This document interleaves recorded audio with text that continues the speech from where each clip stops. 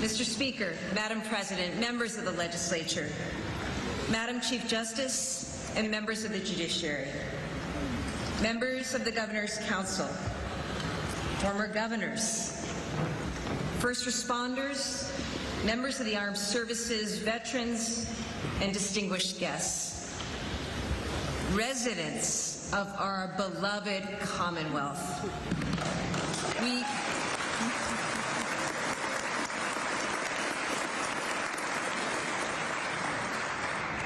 We gather today to transfer the power of government and to renew the miracle of democracy. We gather in the public trust and commit ourselves once more to the work of the people. I thank Governor Baker, who's led this Commonwealth with a steady hand. He's governed with care and integrity, eager to study problems and work together on solutions. The example he set for 8 years was in the best traditions of public service, and it now becomes his legacy. Governor Baker, we thank you.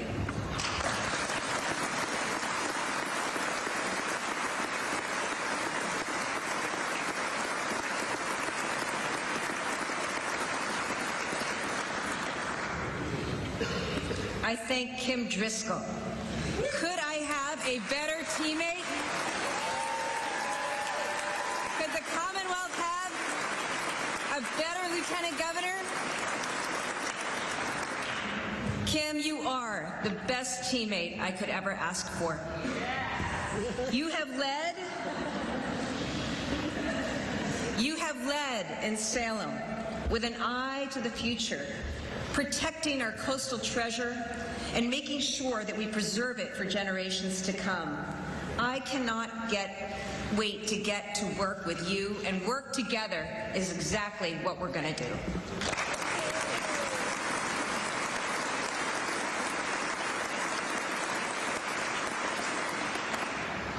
I thank my family, many of whom are with me in this chamber today, and so many teachers, coaches, mentors, and friends who are in my heart. I assume this office with humility, mindful of the weight of history, enlightened by the gift of gratitude. It is the honor of my life to lead this state.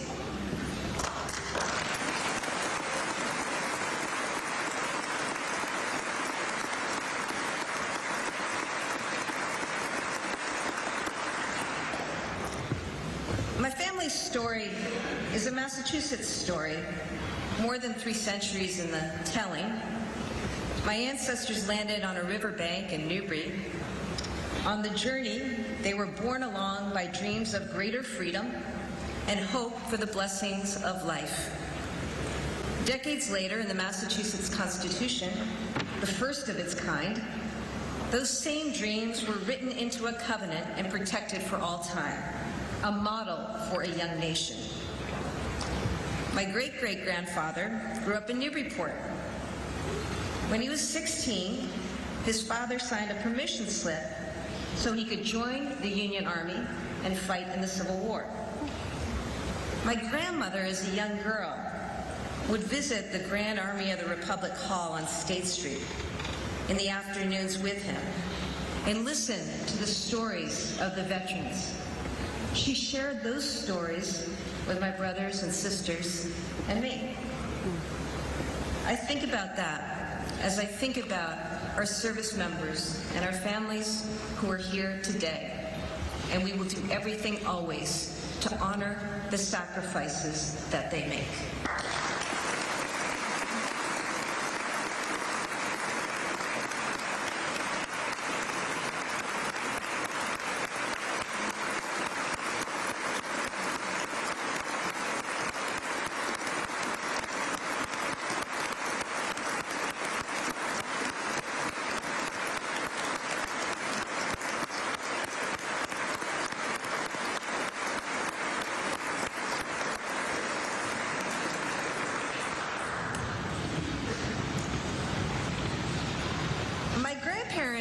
Met on a fishing dock in Gloucester one summer. She was in nursing school. He worked at the GE factory. Later, when I was to be born in a naval hospital in Maryland, they were very worried that I wasn't starting life on Massachusetts soil. So my grandmother went to the woods, dug up some soil, put it in a little bag, caught a plane, snuck into the delivery room, placed it under the delivery table. Massachusetts has been my home ever since.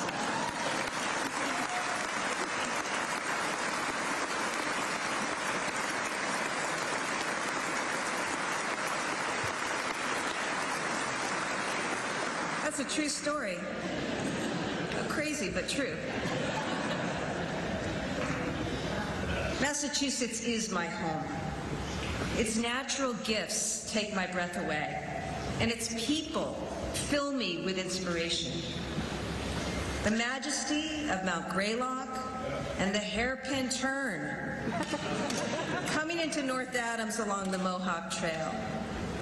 The light at Cape Ann, the cranberry bogs in Plymouth, the port of New Bedford, the sparkling waters of the Quabbin, Long Point Peninsula, and the Boston Harbor Islands, guiding us on our flights home. We share a legacy in this state. Our nation was born here, not with a whimper, but with the spark of revolution, a hunger for something new and a demand for something better.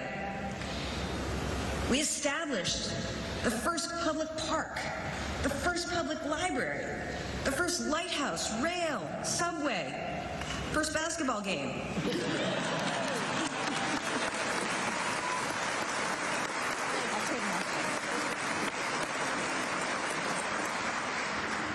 Our state constitution recognized our natural and essential rights and declared them to the world.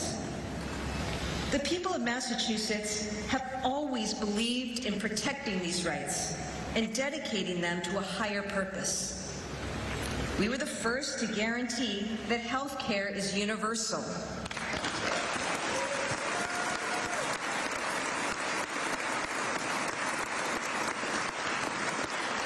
And 20 years later, that love is too.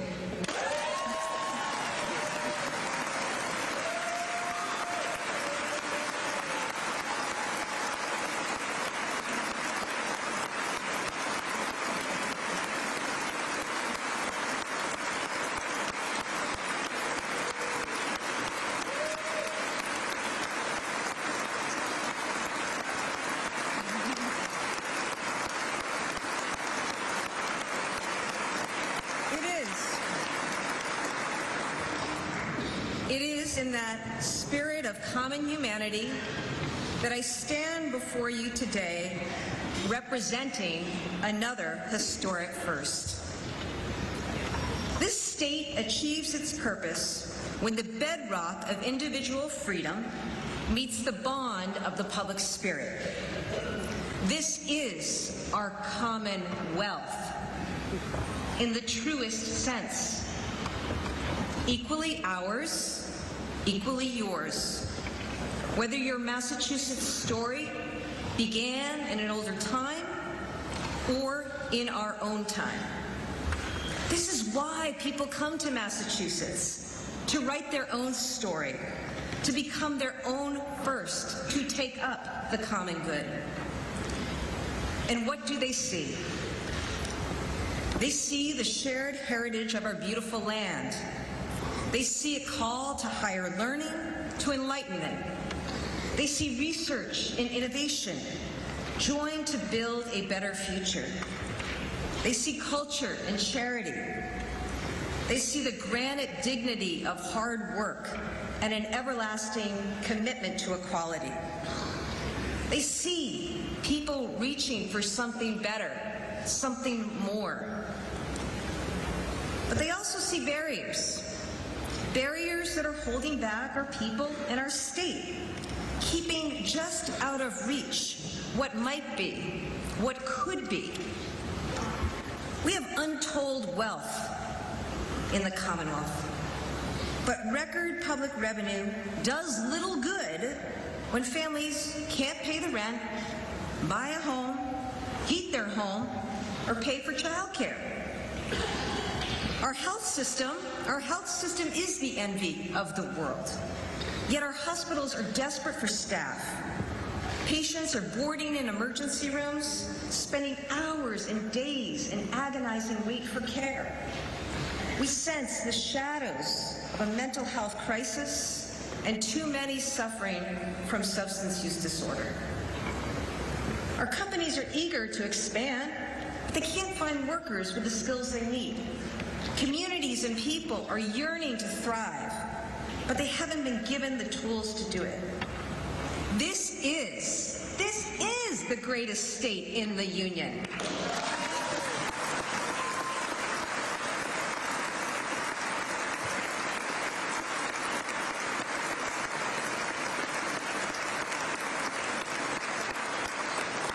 It is. But people are leaving. People are leaving at rates we don't like, giving up on the Massachusetts story. Now, all of this would be a challenge enough at any time. But we meet today as our state and our country feel their way toward the other side of the COVID pandemic. The crisis has brought out and lifted up the very best of our state, our companies, our ingenuity, created vaccines and saved lives. We came together, all of us, with courage and caring, patience and persistence. Together we are healing, but we must acknowledge the scars. Our people have lost loved ones. Their lives and livelihoods have been disrupted. The toll on our physical and mental health is real. The pandemic exposed and widened gaps in learning and health care and more. I also think that people are tired. We can speak honestly about that, but we've come through difficult days. And here's what you and I both know. The people of Massachusetts are resourceful and resolute and hopeful. They're ready for what comes next. They're ready to walk forward. We just have to set the path. We just have to light the way. If we do this right, if we act and choose in a way worthy of this state's proud history and its great people, we will make a difference right now. And we will lay a foundation of success for generations to come. So let's chart our path forward, walk it together into the next chapter of the Massachusetts story. Many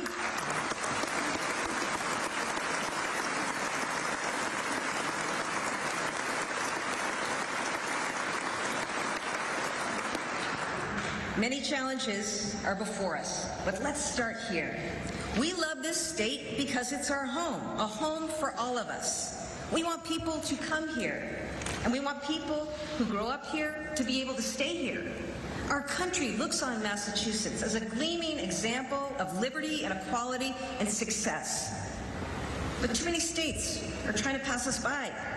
We have to make Massachusetts a place that people can afford to call home. Our people can't realize their dreams until we end the nightmare of high costs.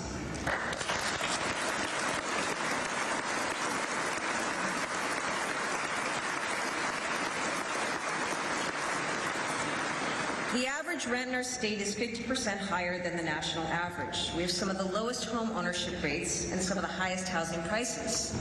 Now, one reason for this is because Massachusetts is a great place to live. People do want to live here, and that's a good thing. But the cost of housing is out of control for too many because we simply don't have enough of it.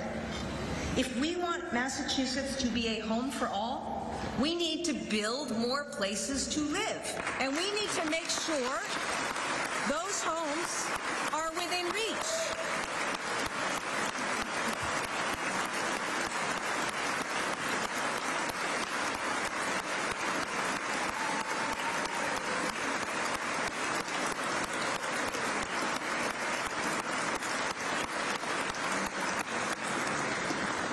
Housing costs are unacceptable for our people, our businesses, and our state's future.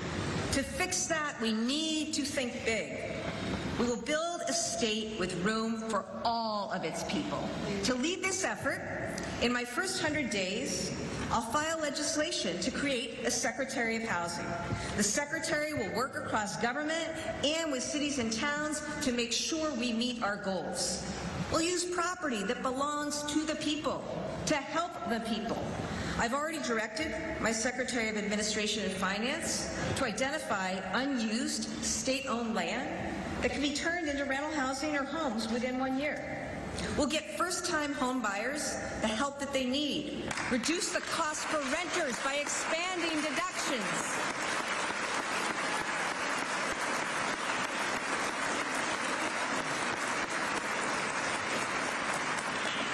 Now, this is a fine start, but we need to do more, and we need your help. You see, we rise and fall together as one, as a state. And so today I am asking every citizen to join this cause. That means building more housing next to transit hubs, taking another look at zoning, preserving the housing stock we already have. Okay? Are you with me? We need to do this. Now, loosening the grip of rising costs also means tax reform, and I know the legislature shares this goal. I thank them for that. I've already proposed a child tax credit for every child and every family. The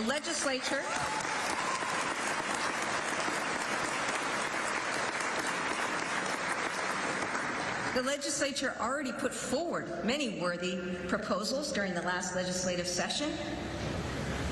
This will mean real relief for the people who need it most. I want to work. Let's get it done.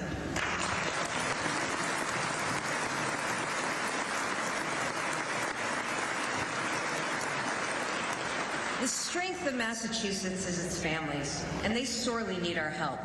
Our state has some of the highest child care costs in the country. Our care workers don't make a livable wage. So today, let's pledge to be the first state to solve the child care crisis. Let's finally pass legislation in line with Common Start to make sure that every family pays what they can afford. This is something that our families, our workers, our businesses all agree on.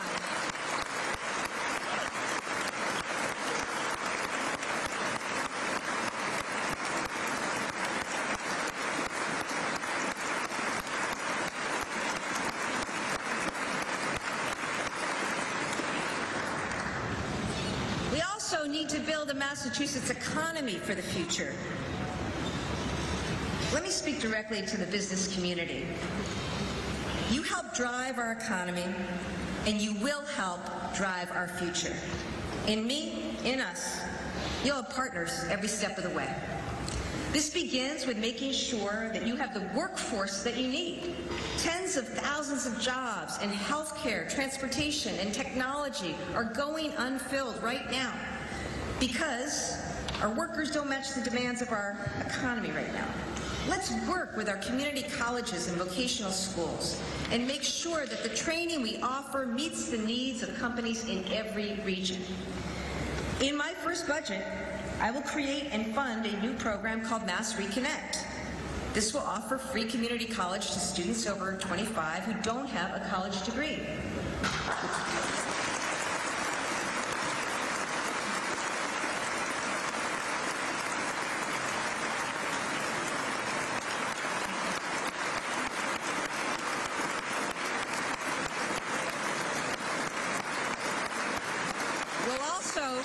We'll also enhance early college opportunities and increase funding so our state university system can afford more higher degrees for more folks across this state.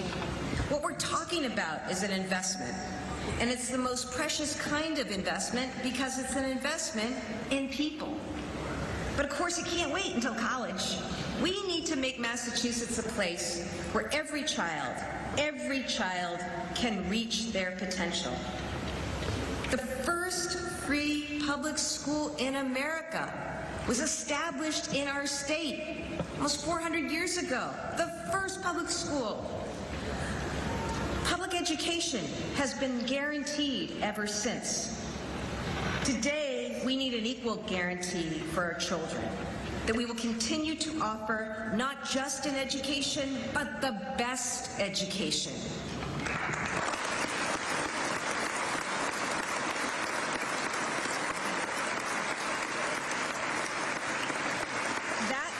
That means funding the Student Opportunity Act to make sure that every student and every school gets the resources they deserve. It means doing more for mental health care, for food security. Our students can't reach their potential if they're homeless, or they're hungry, or they're suffering from untreated mental illness. To support our state, we have to support our children, and we will.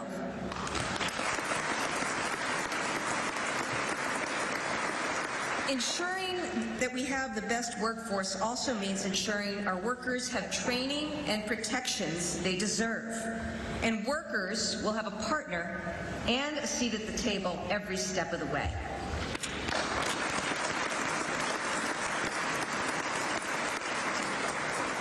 Now, we can't get our state to where it needs to go unless we can get our people to where they need to go. And let's face it, the state of our trains and roads and bridges is unacceptable. Yep. Let's acknowledge that we can't have a functioning economy without a functioning team. So I will appoint a general manager with deep experience and a laser focus on making transit safe and reliable. In the next 60 days, I'll also name a safety chief to inspect our system top to bottom, track by track. We know the MBTA is woefully understaffed, and we know that lack of staffing has had grave consequences. My first budget will include funding to hire 1,000 additional workers focused on the operation of the MBTA, and I want to get that done in the first year of my administration.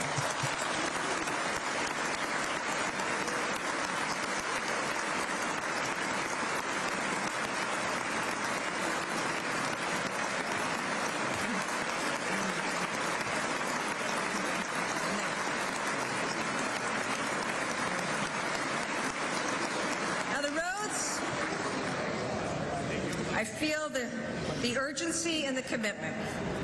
Now, our roads and bridges that get us here and there are also falling apart. Billions of dollars in federal funding are available to fix it, but we're competing with every other state out there for those dollars. So I'm forming an interagency task force, the first of its kind, to compete for federal infrastructure money and to maximize every single dollar that we can bring back to our state. We want to win. We want to win every available dollar for shovel-ready projects all across this state. The people of this state deserve the best transportation system that we can offer, so let's go build it. Finally, our greatest strength is our people. But we cannot reach our potential as a state when so many are held back from reaching their own.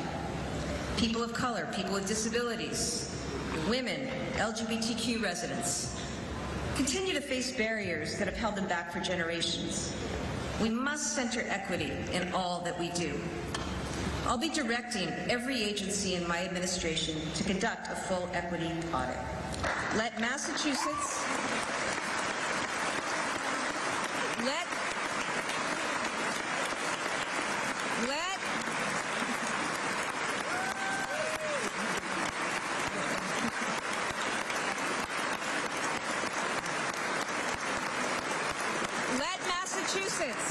Let Massachusetts be the place that shines a light on every systemic barrier and then does the hard work to break it down, because that's who we are, Massachusetts. I've talked about our shared history, the pride of the state and every citizen. Now we we must devote ourselves to cherishing and protecting our shared future and meeting the climate crisis. Let me be clear about this. Where others may see hopelessness and resignation, I see unparalleled opportunity. We can protect our climate and create jobs. It's not too late to do either. It's urgent that we do both. And I believe Massachusetts can and will lead the world.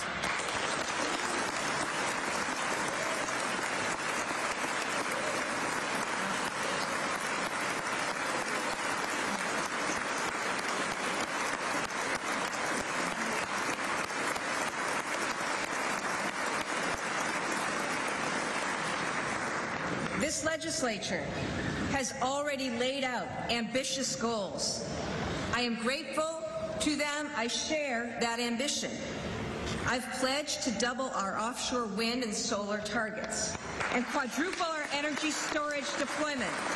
In transportation, we'll electrify our public fleet and put 1 million electric vehicles on the road by 2030. Now, I know that meeting these goals will require unprecedented focus and a leader who can get the job done. Tomorrow, I'm issuing my first executive order. It will create the country's first cabinet-level climate chief, reporting directly to me. She will work across government and with every city and town to meet our climate goals and achieve our economic potential.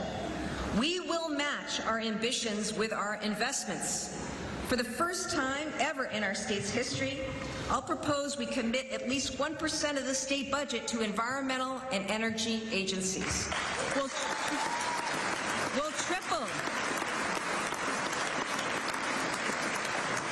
triple the state investment in the budget of the Clean Energy Center. We'll create a green bank to foster investment in resilient infrastructure and attract new businesses to Massachusetts. I know we can do this. I know we can. Remember, just over a decade ago, Governor Patrick, the legislature, made a big bet on life sciences, offering funding and support and leadership to make Massachusetts the global leader in life sciences. Now, the results are nothing short of remarkable. So let's commit to making climate innovation the next big investment, the next first.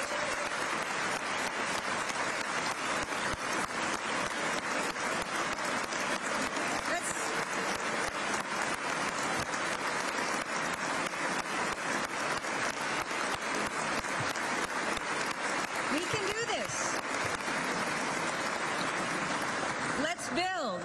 Let's build a climate corridor that stretches from the Berkshires to Barnstable, harnessing research, innovation, and manufacturing. We'll create thousands of jobs in clean tech, blue tech, coastal resiliency, and environmental justice. And I believe, in fact, I know that 10 years from now, we'll look back and see the undeniable benefits of our work. Benefits for our workers, our economy, our Commonwealth, our planet. We can do this, and together we will do this.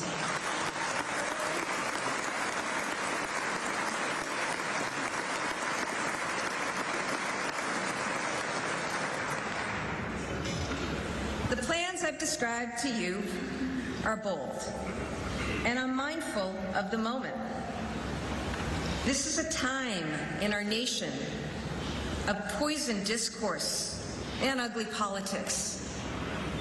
Some governors are using people, even children, as props for their own cynical political agendas. Elected officials are putting partisanship over the interests of the people they serve. But not in Massachusetts. That's not who we are. In Massachusetts, we come together. We lift people up, and we lead. No matter the challenges we face ahead, we will stay true to the best of ourselves. We will act with empathy and equity. and we will work together. As governor,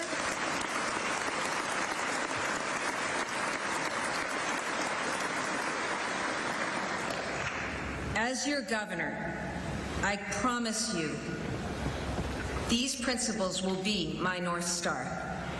Let the word go out to people, to businesses here and all across this country. In Massachusetts, you are welcomed, you're included, you're protected, and you will be better for being here. This is a state.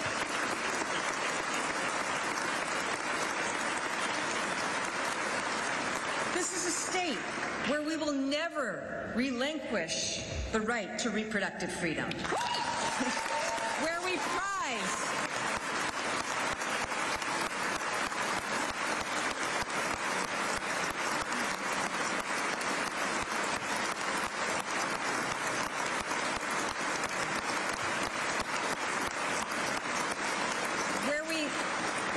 prize and protect human rights and civil rights and gay rights and equality and democracy. That is the Massachusetts we love, and we will make it even stronger than ever before. I think about, in this moment, I think about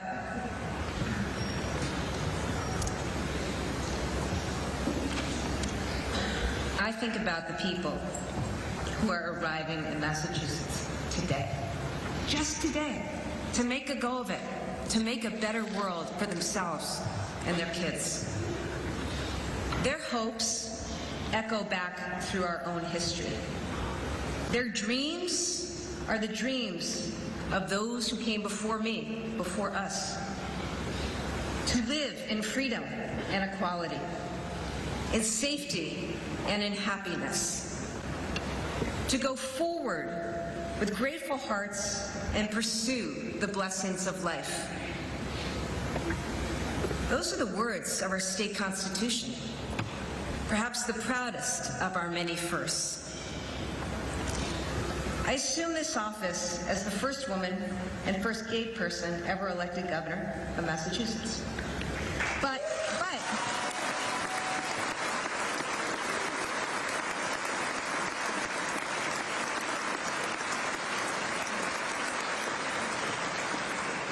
But every one of us is a first. You may be a first-generation immigrant choosing Massachusetts as the foundation for your American dream. You may be the first in your family to go to college, the first in your neighborhood to start a business. In this state, we're all trailblazers. We're all leaders. That's why we live in Massachusetts. Now, what story will we write together? Today is a day to celebrate, to think about how far we've come and where we need to go. But I'm even more excited to get to work tomorrow, because we get to work in the greatest state with the greatest people at a moment when we can make the greatest difference, now and for generations to come. So with great optimism and pride, I thank you all. Now let's come together. Let's get this done. God bless you, and God bless the Commonwealth of Massachusetts.